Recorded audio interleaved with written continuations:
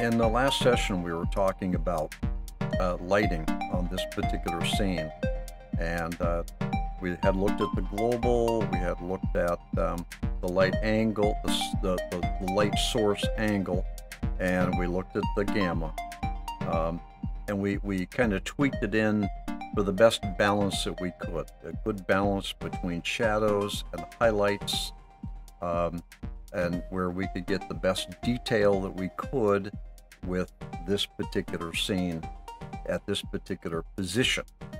Now we also have ambient. So ambient light is the light that kind of bounces all over the place. All right, if you have a light source, this is the light source, yeah, like that. Okay, now that's kind of direct light. And then you're going to have the diffuse light, and that's basically the light that is reflected off of objects, or, all right, the light could be absorbed by the object or reflected off. That's now ambient light is the light that's kind of floating all over the place. It's the light that is, it's the after effect of, say, the reflection or the light source that hasn't been completely absorbed. All right, it's kind of ambient light. It's light that's like in the environment, but it's not directly from the source of the light. The source of the light is our global light here. That's the source. The ambient is what's just kind of floating around. Now, you can do a lot of interesting stuff with the ambient light. Now, let's watch this scene here. Now, if I take the ambient light and I just dial that down here, it's very interesting because you have here the light from the source. This is source light. If you remember, I had put my global light source over here on the left, and so that's shining in. And then what I did is I came up here and I dialed down or turned off the ambient light. So all this scene is showing right now is the light source. Now, if I take this ambient and I crank it all the way up, all right, what I'm doing is I'm amplifying all of the light that is in the scene, all right, that's not necessarily directly from the source, but light that's been scattered all over the place and it's just in the air, all right? That's an incorrect analogy. What you're trying to do here is to use your ambient control to get a good distribution of light across your scene. This is a poor distribution of light across your scene. All right, because it's poor because, well, I mean, it's not necessarily poor. I mean, if that's what you want, I mean, that could be a realistic scene too.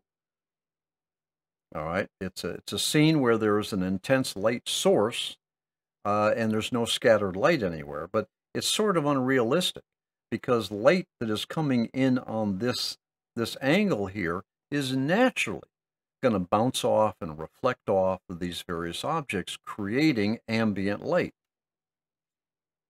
All right, so you want to find a good distribution, a good balance between the ambient light across your scene.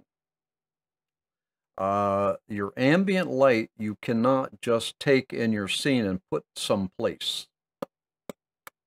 That's not how ambient light works. Ambient light is across the whole scene or across the whole camera view and across the entire field of view.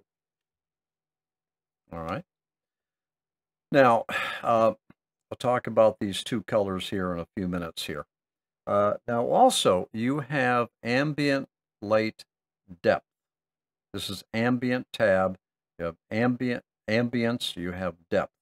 Now, you can do some pretty interesting things with the depth control. Now, I'm going to take and crank all this up. Now, basically, it is the degree or the extent or the strength that the ambient light will have on the shadows, the shadow portion of your scene. You notice down here, this shadow's in here, is a shadow in here. With the depth, I've actually forced the ambient light to penetrate into where there would normally be shadows. Shadows are obviously created by the interference of an object to the light source. The shadow. Everybody understands what a shadow is. I think everybody does. A shadow is actually the absence of light or the interference of light from a source. All right, so if I tweak this depth all the way up to maximum, I force ambient light into the shadow areas. If I take my depth and I go all the way down, then I have less ambient light being forced into the shadows. All right, so ambient depth is basically how much light you want to get into the shadows. Now, it's very interesting. It's a very, very powerful control here. All right, you may not be able to see it as clearly in this particular scene, but trust me, you'll get to a point where this depth here will be absolutely essential, because and these are principles of photography. All right, you take HDR photography, high dynamic range photography. I did a whole course on that years past. In HDR photography, you're trying to in part, you're trying to get the maximum amount of detail in the shadow area of your photograph. You're also trying to get the maximum detail in the highlight of your image. The highlights are high light areas, and your shadows are the low light areas. And what you want, ideally, well, not always, but most of the time, you want an image where the viewer can actually see some detail down in the shadows. It's not just all black. All right, so if I have my depth control all the way down here, that is, the ambient light is not getting into the shadow area. All right, these shadow areas tend to go black, and you've lost detail. If I crank it all the way up, all right, now I'm forcing ambient light down into the shadow area. All right, well, I've lost detail there too, but I've also blown out the detail here in the area. So the depth control is, what you want to do is you want to find a good balance between your ambient light, your overall lighting, and how far the ambient light goes into the shadow areas. All right, here. How far in it goes. You see it all the way down? I've lost detail in the shadow. All the way out, well, there's too much detail in the shadow because now I've lost the shadows. You want a good compromise. So in terms of the ambient level, all right, I'm looking for a good balance across the whole scene. With the ambient depth, I'm looking for a good balance of ambient light in the shadow areas.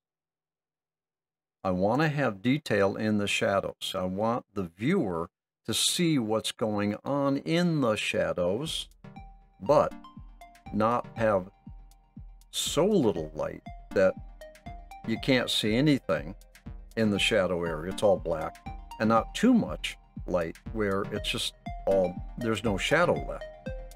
So it's these two controls is a matter of finding your balance in terms of the ambient light.